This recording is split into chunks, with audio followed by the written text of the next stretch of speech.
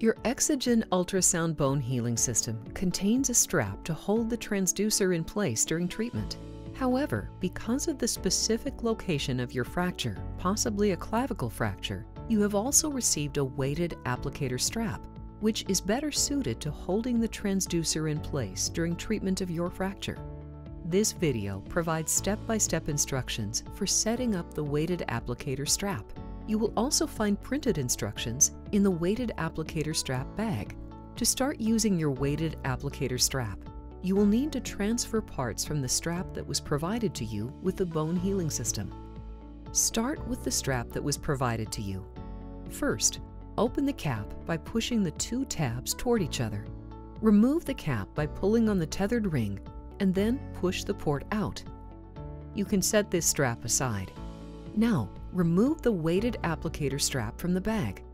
Notice that the strap has a smooth side and a textured side. The textured side is the back. It will be the side that rests against your skin. Take the port, along with the foam on the back of the port, and push it through the hole from the back side of the weighted applicator strap. Press firmly so it sticks to the strap. Take the cap with the tethered ring and snap the tethered ring back onto the port. Your weighted applicator strap is now assembled, and you are ready to begin your daily EXOGEN treatments.